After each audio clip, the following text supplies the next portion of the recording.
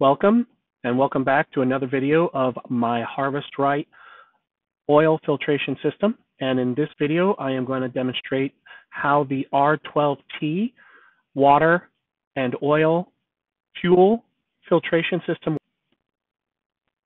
Here I am with a excess or a waste oil mason jar. I am now opening up the primary valve on the R12T, and you're going to see is that there's a thin white line at the bottom full of water. Here I am tapping it because sometimes it gets a little stuck, you need a little help, but basically the water is going to push itself out and so forth.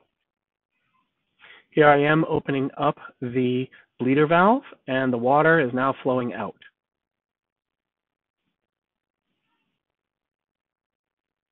Here I am closing it off, trying to get as much as I can out because the oil tends to make it stick a little.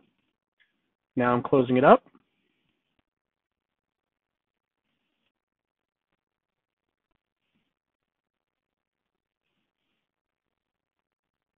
Making sure there's no excess, ratcheting it down, cleaning it off because there's always a little drip, tightening it up, and that's it.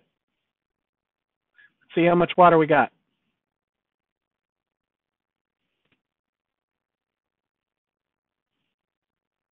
As you can see, that's a lot of water, and it's not uncommon